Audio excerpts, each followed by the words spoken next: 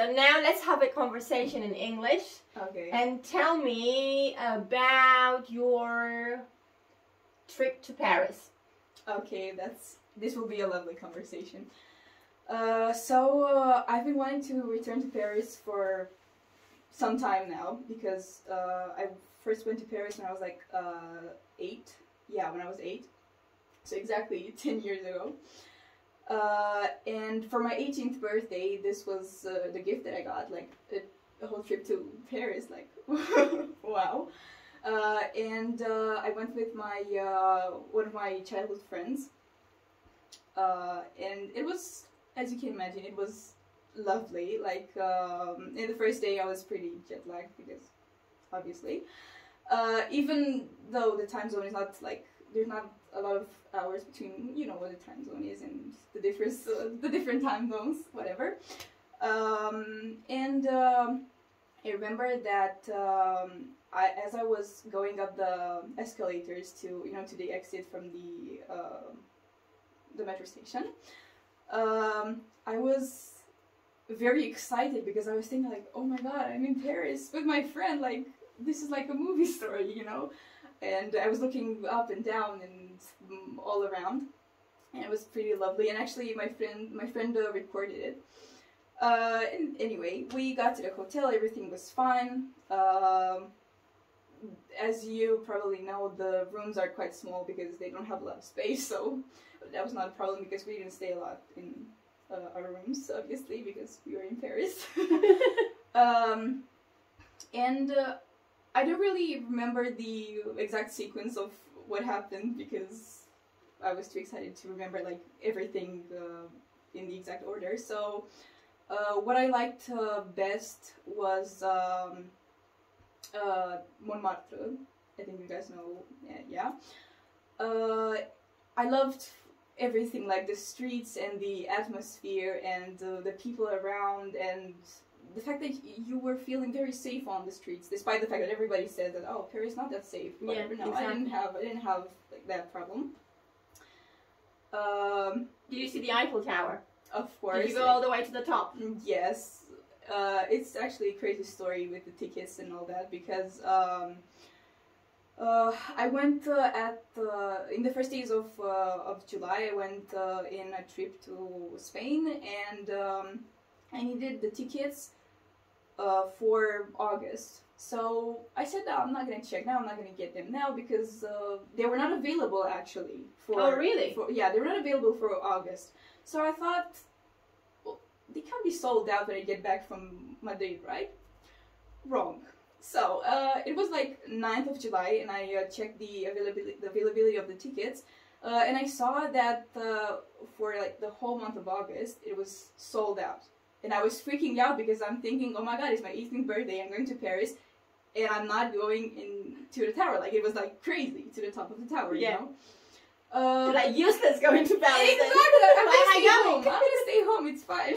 We can cancel everything.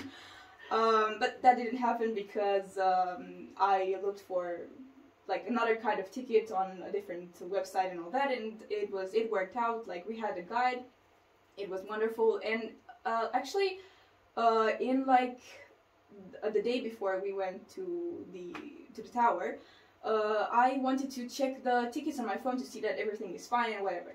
And they gave me a link to obviously press on and go on and see the tickets, and it didn't work. And I was like, oh my god, like this is not happening. And I was freaking out, and I emailed them and I say, hello, my tickets, where are they? They're not working. I have to be I have to go to the tower tomorrow. Like, it's only a few hours late. Come on, do something.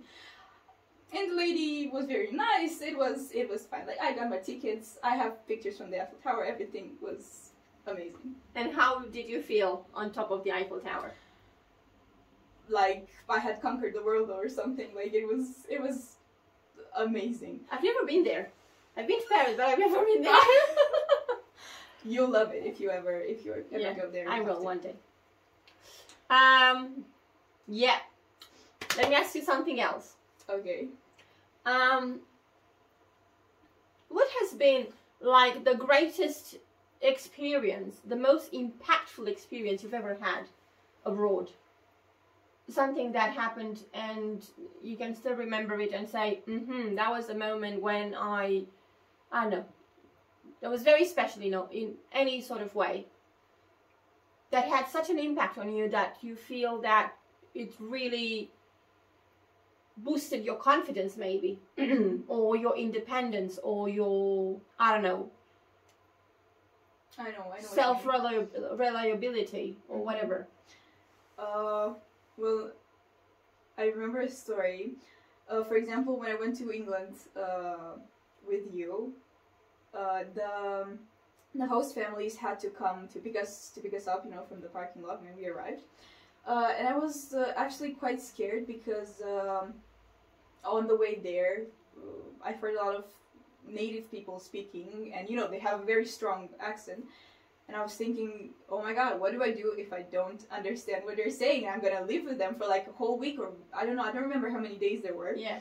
But I was, you know, quite scared, and whatever, they picked us up, and I remember that we were the last that have been picked up, you know, and we got into the car, and I was with another friend. And obviously the people started talking, and I don't remember exactly what they asked us, probably something about the road. And after the question, it was like, there were like a few seconds of complete silence, like, I didn't say anything, my friend didn't say anything, and obviously the man who was driving, like, he was expecting an answer. Yeah. Like, oh my god, I have to say something. Because I understood, like, when he talked, I understood everything he said. And I was, like, very proud of myself. And I said, oh, come on, it's not going to be that hard. And then we engaged in a conversation, and everything was fine. Like, in the second day, why did you need that silence for a couple of seconds? Because, I don't know, I was thinking, maybe my friend will say something, and I wouldn't have to say anything, and just listen. Right. So, but I had to say something. And that was, like, very confidence boosting, like, oh my god, I can fully understand. But you're quite confident. You've always been quite confident, right? Yes. I mean, I feel that this experience have had an impact on you, but to tell you the truth, I've always had this feeling that you are a very self-confident person. Even as a child, I remember that you always wanted to speak and, you know, put your hand up, and you're very outgoing and like that. I am. Now I'm a little bit, not shy, but chill, you know. I don't know if you remember, but before our trip to England, I actually texted you and asked you, Mona, are you sure? Like, are you 100% sure that I'm going to be okay, you know, in England and understand everything and everything's gonna be fine? And you texted me, and then you said no. And I was, oh. Did I? I don't remember this at all. No, let me tell you. And you said something like no, and then another message is like, no, I'm 100% sure that you will be just fine. And I was like, oh, thank you, okay. Okay, I'm relaxed now. Okay, yeah. No. Yeah, sounds like me. Okay, last question. Okay. Let me ask you something quite difficult. No. How much time do you spend on social media? I spend a lot of time on social media. Like, it's really a problem. Actually, I'm a procrastinator. I'm gonna admit that I'm a procrastinator. So for example, let's say I have to get something done for, I don't know, Tuesday.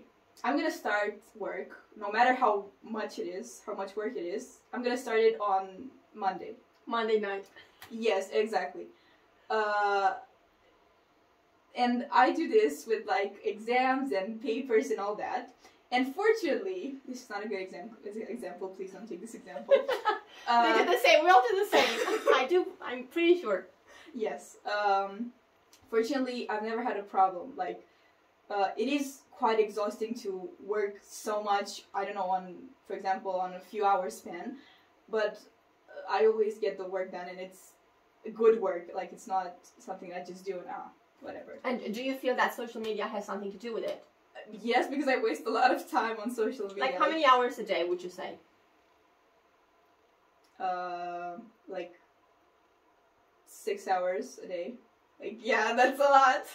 And what do you do? Do you just like go through pictures and reels, or do you read stuff, or what exactly? Yes, I also, like, the 6 hours don't all go to waste because I do something like I don't know, probably homework, or I search for something, or I don't know, I listen to a podcast, and it adds up to your time spent on the screen, you know? But yeah, I scroll on TikTok and on Instagram, and I text up my friends, and I FaceTime them and all that, so... Yeah, it's quite addictive. Yes. Tell me a good podcast that you listen to.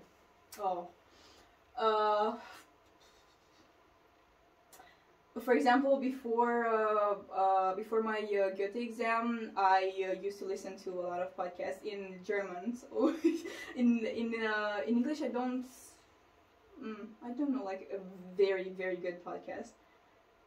Any Romanian ones? No, I don't usually listen to Romanian podcasts. Okay. But like for German, Easy German has. There's Easy English, Easy French, Easy a lot of things, but I used Easy German because of the exam. And they have a lot of interesting topics that they pick. Like, it's a very wide range of a lot of things, like advertisement or something that is educational. So Easy German, you should check it out. Lovely. Okay, that's a good tip. Well, thank you very much. This has been lovely. Thank you for having me. Best of luck. Thank you for coming, and bye-bye. Bye. Tot 10 minute. Oh, super!